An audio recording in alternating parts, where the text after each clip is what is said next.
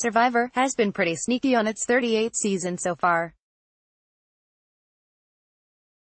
First, they are keeping a secret hidden from all the 18 players until they get eliminated at Tribal Council. Namely, once their torch gets snuff, they must decide if they just want to throw in their sand-encrusted towel and leave the game, or if they want to board a boat and possibly earn a chance to come back. Maybe the slow reveal of this twist is what attracted 53% of those who voted in our poll that asked which of Survivor's 4 islands gimmicks over the years was their favorite. The show also has been hiding just what is exactly going to happen on the island when a castaway gets there and what it involves.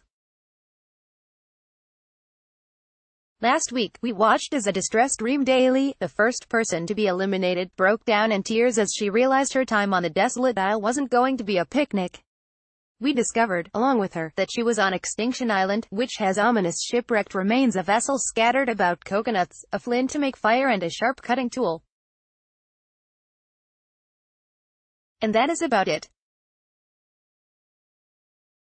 See 4 stupidest moments from Survivor, Edge of Extinction, Episode 2, Aubrey being way too obvious, Manu tribe turning on Kelly.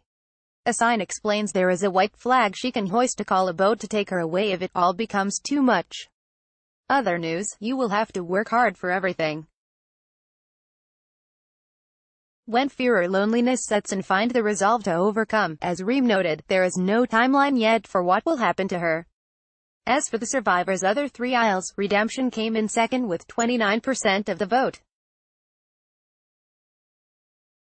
That concept involved eliminated players getting the chance to redeem themselves and re-enter the game by competing in duels against future cast-offs. The winner would remain on the island and wait for the next player. The loser would toss their buff in a fire and be banished from the game. See 4 stupidest moments from Survivor, Edge of Extinction, Episode 2, Aubrey being way too obvious, Manu tribe turning on Kelly. Exile Island got a 12% backing as a way to strand a contestant in a separate area and keep them from strategizing with others. It was introduced on the 10th season, Survivor, Palau, and showed up on 7 other seasons. Meanwhile, Ghost Island, which was introduced on season 36, was the least loved. Touted as a graveyard for bad Survivor decisions, it had a cheesy set and basically gave away past immunity idols and necklaces that were misused or ineffective due to the castaways' poor decision-making.